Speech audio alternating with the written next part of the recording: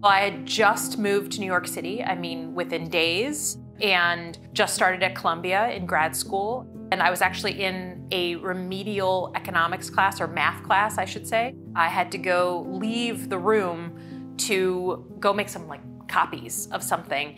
And I walked out, and this guy who I'd just met a couple days before said, "Hey, it's so weird, a little plane just hit the World Trade Center." I immediately knew that nothing accidentally hits the World Trade Center. Then the smell of the burning buildings and that very sort of toxic chemically smell that was just hanging over New York for weeks, if not months. And it completely changed my life.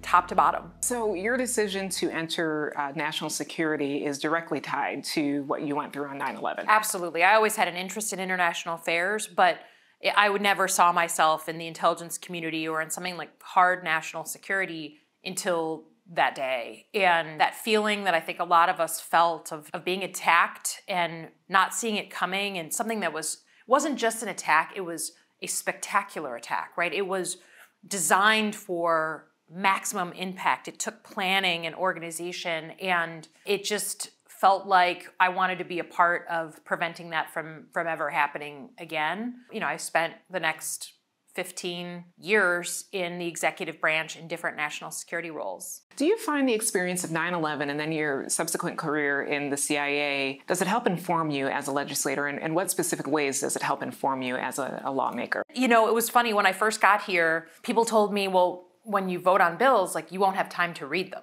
And I was like, what? What are you talking about? And, as a CIA analyst, we're taught to thoroughly and objectively read information and analyze that, and to make, again, the best assessment we can based on the available information. And I try to do that with legislation. Every time someone comes to see me in my office and they want me to vote this way, or they want me to do this, I say, I'm happy to hear you out, but I'm just going to tell you, I'm going to thoroughly read everything you give me, and then I will come back to you with an answer. You're not going to get it right here at the table.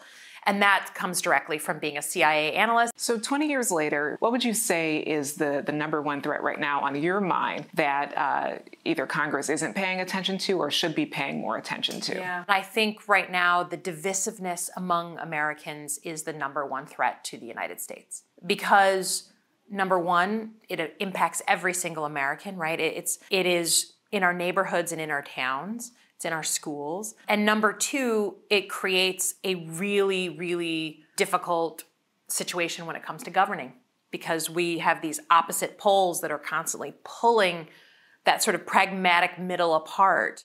That month after 9/11 was like a vision of how our society could be if we treated people decently. And it was like you felt a kinship with other people because we had been attacked. We felt connected to each other as Americans. We were on the same team. And I've thought about that feeling in recent years, when it's felt like there's so much pulling us apart as Americans, and I would never want to be attacked. That idea that we are on the same team, I'm so glad I got to experience that in the month after 9/11, because it's what I know we have the capacity for, even when we don't show it.